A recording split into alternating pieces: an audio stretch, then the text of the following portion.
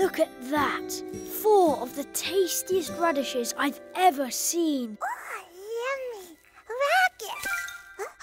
Cottontail, you don't just gobble down all like this. First, you trim the leaves.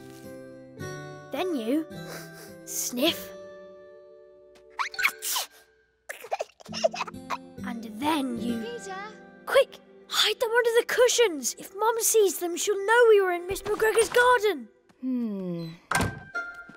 Now, my dears, having a nice morning, are we? Yes, Mum. Yes, Auntie. Lovely weather. Yes. Yes. Been getting up to mischief in Mr. McGregor's garden? Yeah, no.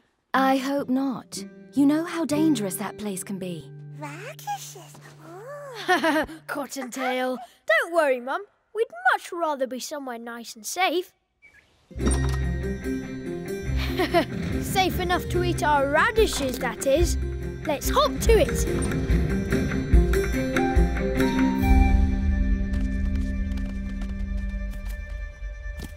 This is the perfect spot.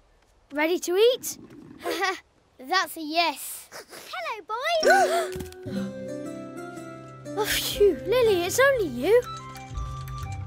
Florence and I were just taking the laundry to Mrs. Tiggy-Winkle's, weren't we, Florence? Oh, radishes. I've heard about those. Don't tell me you've never seen a radish before. No. Are they as nice as everyone says they are? What? Shh. Ever get that feeling someone is watching you? I do. Maybe someone is after your radishes. What you need is a secret place to eat them. Oh, I know where. Quick! Hide them in here. Follow me.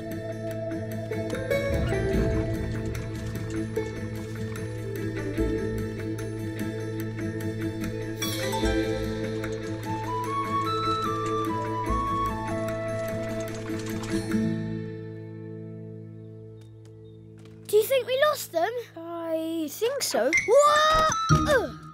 I meant to do that. This is the perfect place to eat the radishes. Let's get munching. Yeah! Yay!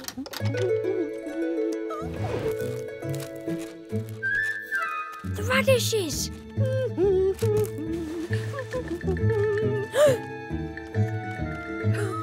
Well, pluck my spines, if it isn't Peter Rabbit, and Benjamin and Lily too, if you please. And what brings you 3 youngsters to my door? Morning, Mrs. Tiggy-Winkle. We just thought, we could help you with the laundry. Oh. Oh, Someone must have eaten them. Oh, imagine. Have you seen them? Oh, have you? Have you?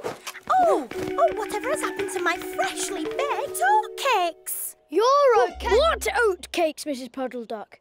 Only the sweetest, crumbliest, oatcakeiest oatcakes I ever did bake. They must have fallen out of my basket on the way to the river. Oh, someone did eat them. Imagine. Yes, imagine eating someone else's oatcakes. Mr. Todd took them. Oh my. Oh, dearie me, oh my. Well, there's only one thing to be done. I should have words with that thieving fox right away. Phew. I thought we were in trouble there for sure. Jemima Puddle-Duck's the one in trouble. She's heading to Mr. Todd's. And foxes eat ducks. Yeah, this is bad. Very bad. I didn't think she'd go looking for him. We've got to stop her.